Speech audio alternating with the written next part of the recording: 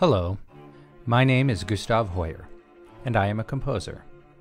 Welcome to the Anachronism Podcast. Welcome back to a special Thanksgiving episode of the Anachronism Podcast. Today we're going to have a bonus double feature. We'll have two active listening activities on today's show, and both of them are focused on the idea of lyricism. Lyricism really is a way of acknowledging the primacy of the human voice in music making. So today's episode is a little overflowing, just like our Thanksgiving tables. I had a composer colleague, Daniel James Chan, who said something very evocative to me. He said, music is either trying to sing or dance. I thought that was a very poetic way to capture the human behaviors that sit behind music. Speech and movement, singing being a form of specialized speech and movement, dance being a specialized form of bodily movement. Well, today we're going to take a trip through two pieces that have this first legacy in common, the history of singing. And a word that's often used to describe music that is connected to singing in vocal style is lyricism. And so this episode is about lyricism. The first piece we're going to hear is a piece for a string orchestra. It's a piece I wrote a little more than 10, 15 years ago, actually now, about 15 years ago.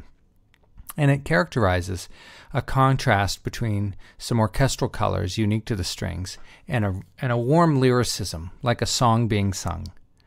And the second, it's an actual song. We're going to listen to unaccompanied choir and the purity of the human voice, true lyricism as it's always been. So first, let's take a few minutes and ask, what is lyricism? And lyricism is descriptive of instrumental music that favors certain types of musical qualities over others. So in our earliest episodes, we talked a little bit about active listening and the different components you can listen for. Well, with lyricism, what we focus on is long phrases and shapes that are indicative of music that fits the human voice, music that has words underlying it, poetry. And that poetry gives the music its particular characteristics and makes it lyrical. So lyrics are the words we set to songs. Lyricism, or lyrical music, is instrumental music that has the characteristics of sung music. In many ways, the human voice is the first instrument. Very likely, our language and our singing grew up together.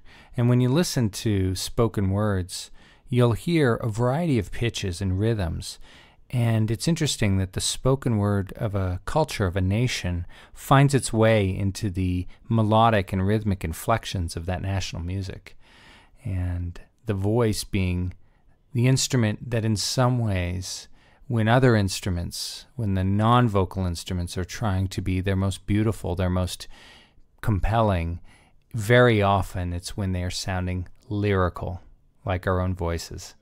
So in both of the works we're going to listen to today, this idea of a melody being sung by a voice predominates. In one, there's an actual melody being sung by voices. In the other, it's the case of instruments, the strings, which have perhaps the most natural sound of approximating the human voice of a choir. So as you listen to the string music and then you listen to the choral music, see if you can make that connection between the way they sound and the breathing and the ebbing and flowing of sounds that the strings do and then what the voices do. So let's talk for a moment, what does make music lyrical? If we describe something as lyrical, for me, it's music that tends to be smooth, connected together, that in similar way you might say a sentence, sing a word with multiple syllables. Generally, when singing, it's considered poor execution or poor technique to break a word up by putting pauses or stops in the sound between syllables. And we'll do an example in a minute. So what you have in lyric music is syllables and words connected together into phrases and clauses that are typically uttered with a single breath, unbroken. And it's considered very fragmented if you speak or hear those words spoken in a way that breaks up those phrases. Let's do an example. First, let's listen to the following quote from Karl Kraus. Language is the mother of thought, not its handmaiden. Now we're going to break that up, and we're going to say some pauses between the syllables of some of the longer words, and let's see if this sounds natural. Language is the mother of thought, not its handmaiden. So you can hear how unnatural that phrase and the meaning of it is broken up when you put pauses in, and music is the same. If you were to try and sing that phrase, you wouldn't want to break it up in between syllables, and you wouldn't even want to break it up between phrases, because let's take the next example. I'll read the words as they are, but I'll break up the sentence and break up the clauses and see if you hear how that fragments the meaning. Language is the mother of thought, not its handmaiden. So that could be taken as a slow reading, but if someone spoke that way, it would be very stilted, and it would take extra work to understand what they were saying. Music's no different, and lyrical music that's designed to deliver words on the platform of melodies and rhythms needs to have those same long arcs of phrase that deliver a whole idea. And so that's partly what makes lyrical music lyrical. We learn to speak in the way that whole clauses are a single breath, one impulse. Well-crafted vocal music preserves this quality of spoken language, and it's using something called phrasing. And it's phrasing, musical phrasing, that helps the music support or uphold a concept in the text, and it isn't just putting pitches to each syllable. So without getting too technically involved with the nature of vocal music, there are other nuances to how syllables get treated, and maybe we'll deal with those on a subsequent show. But for today, I think you have a flavor of how language and how the natural structures of language create longer musical phrases, and that's lyrical music. So now that we've got a little bit of a grounding in what lyrical music could be, we're going to listen to a couple of example pieces and see if you hear lyricism in action. The first piece is a piece, as I mentioned earlier, I wrote about 15 years ago, and it's called Snowfall on a Midwinters Eve. And it's from a recording that was released in 2007 of my first string serenade. And the serenade, the whole piece, is called Vignettes from an American Life, and this is the third movement. And in the show notes, I'll have a link if you're interested in getting that album and listening to the whole string serenade. And there's also a string quartet on that album. But for today's show, we're going to focus on that middle movement of that earlier string serenade work, Snowfall on a Midwinter's Eve. And it was inspired when I was driving on a snowy night in the northeastern United States. And it was dark, and in the headlights, as I was driving home on a long drive, I saw the snow. It was small, and it was swirling in the headlights of my car. And I was warm and comfortable inside the car as I was driving. It was not a harrowing drive or a treacherous one, and I got to enjoy the beauty of the snow falling. And it brought to me a delight in that sight, and the delight of watching the snow from somewhere warm when you're inside and cozy and you look out the window and you see the beauty of the snow and even the light play of the wind with the snow. And this piece evokes that feeling, that warmth of being inside and delighting in the snow on an evening. Now, the piece doesn't start in the car. The piece actually takes that moment of inspiration, but it actually carries us as an imagined walk outside. And it's when that snow just starts to fall. It's dark, and the way the light's playing on the snow that's already on the ground, you head outside. And if you live in a place where it snows, you can actually try this, and you may be familiar with this sound. But if you go outside, and it's late enough that there aren't cars and other noises, maybe it's out in the country, and there's no wind, it's very quiet. And if it's cold enough, the snow is very small and it's a little icy. And if you stand out in the snow quietly enough, you can actually hear the snow landing on the ground. You hear the snow as it falls on the snow that's on the ground. Incredibly delicate, subtle sound. Well, in my piece, it begins with the sound of that snowfall landing. And it's the way I created that sound was using two subtle effects in the strings, the violins. And some are plucking, very lightly plucking, and some are tapping the strings with the wood part of the bow. That plucking is called pizzicato, and the tapping of the strings with the wood part is called con legno battute, to strike with the wood. And it's a clicking sound, and you'll hear both sounds at the opening, and it's evoking that quiet, dark of that first Snowfall. Just take a quick listen to just that part.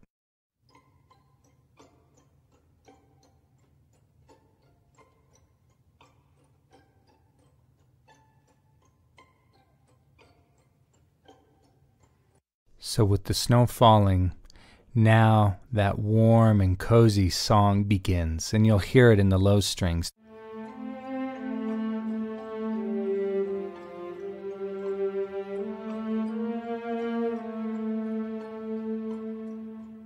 They begin to pour out the memories of the hearth as you stand in the cold of the snow and the peace of a quiet, snowy evening. And this song is the lyricism in this work, and you're going to hear this song come back several times in the piece. This song weaves and folds through, and it yields to some middle section where there's some new music that starts to grow and swell, and it leads to this big melancholy cry in the middle of the loneliness and solitude of winter, right in the middle.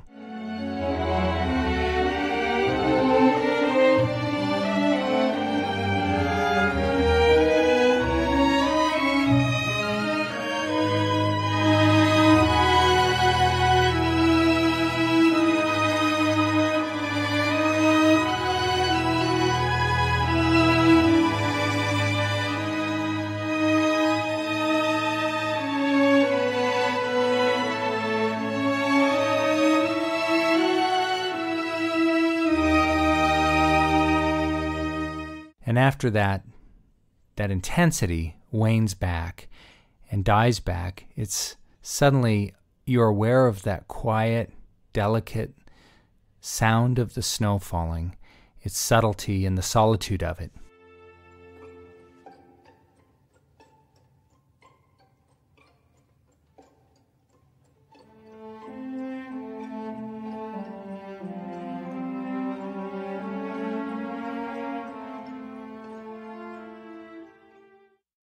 The wind picks up, and that falling snow starts to whirl and spiral beautifully in front of your eyes, and the flakes in the snow are dancing in enchanted whirls and spirals in the air. And you hear those whirls and spirals. Listen to this brief section.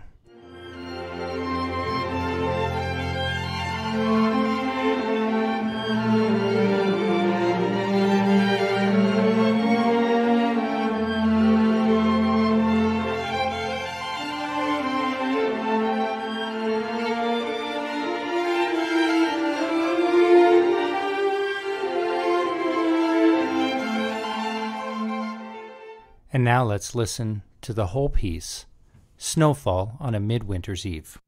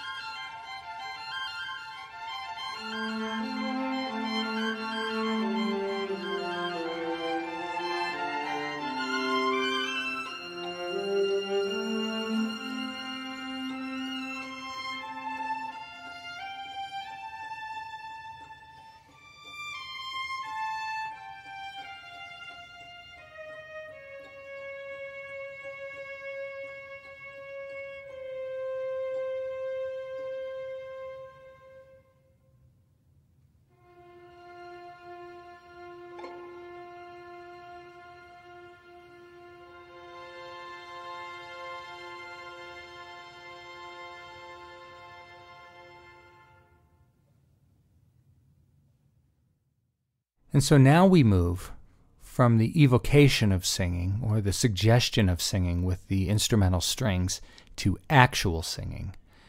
The next piece, Miserere, it's a choral piece, and I composed it to accompany a very powerful play written by a friend of mine who is a playwright, Bryce Lennon. His play, Acts, the three-man show, it's a tour de force of acting for three actors who adopt and alternate many characters, and it's a full-length stage play based on the historical events in the book of Acts. Throughout, there are occasions of incidental or background music, and the music plays points to heighten the drama or the emotional intensity. But this piece, of all the incidental music I wrote, is the only vocal piece, and it occurs at the very end of the play. The main characters of the whole play are the apostles Peter and Paul, and you've been following them throughout this play. And now it's at the end. They're both being martyred for their faith. And the stage drama depicts each of their ends one after the other. Peter is crucified upside down, and Paul is beheaded. And this piece is a tapestry that hangs behind them in the air. And as I was contemplating these very powerful moments of martyrdom and death and the confrontation of the ultimate things, I realized that the unaccompanied sound of the human voice is the perfect match. The cry of the voice. There is nothing so defining of our humanity as our mortality and our awareness of that mortality. So I got a choir together, and the Grace Community Church Choir, and this is Bill Brandenstein conducting, got this ensemble together, and this pleading prayer brings lyricism to the fore. All of these texts is, as it were, the inner voice of these martyrs as they're facing their death in Rome. So the text is a Latin form of an ancient poem by the Hebrew king David. And in his Psalms, Psalm 51 has this text. Now, David would have written it in ancient Hebrew, but it was translated by the church into Latin. And Latin was the perfect language to be the text for this song, because Peter and Paul are in Rome when they're being executed. So the text itself is solemn, and it's a cry for mercy from God. And it's not because the penitent person is worthy of mercy. It's a text that's based on an appeal to God because of God's mercifulness, not because of the worthiness of the person asking. And in Latin, it's Miserere mei, Deus, secundum magnam misericordiam tuam. In English, and if we preserve a very literal word order translation, have mercy upon me, O God, according to the very great mercifulness of yourself. Basically, Lord, have mercy on me because you are a merciful being. And this is being intoned by a choir of human voices to accompany the portrayal of the martyrdom of these two characters on stage.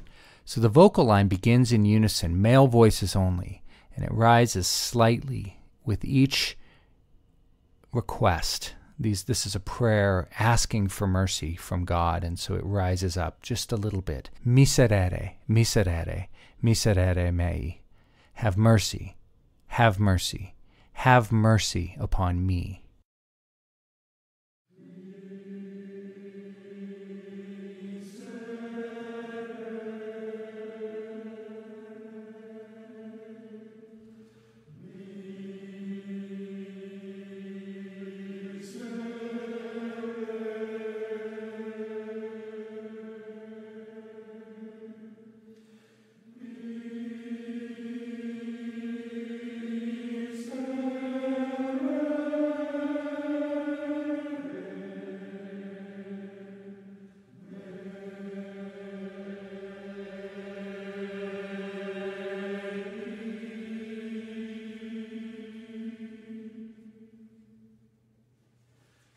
It begins, it's too contrite to first utter the name of God. It doesn't begin by saying God, but it focuses first on be merciful.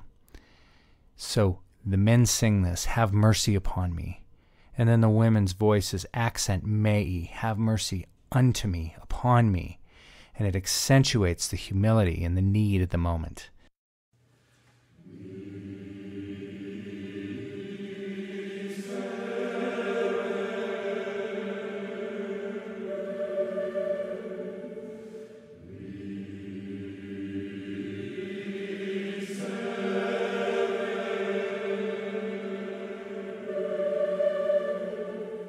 And it's only after the whole choir gathers, after that's said a few times, that God's name is invoked in an awe-hushed tone, Deus.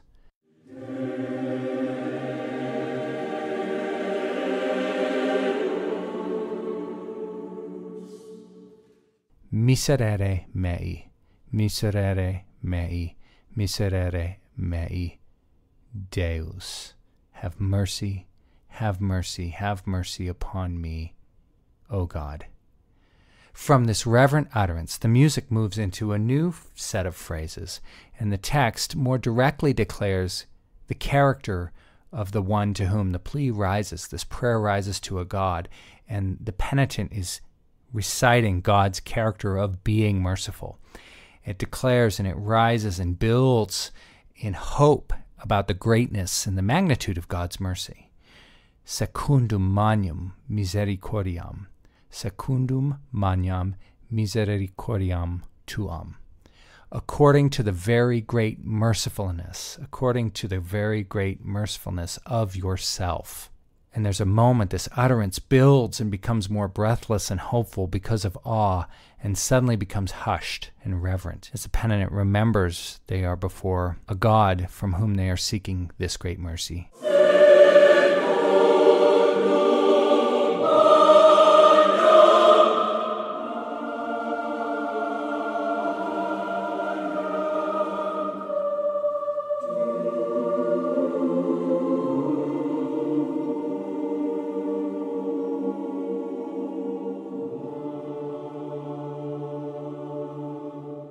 After this, the text returns to the opening text with increasing fervor, and there's a more complex inner linkage between the vocal lines and the sopranos cry out the word Deus as the choir is saying, "Be merciful to me, be merciful to me."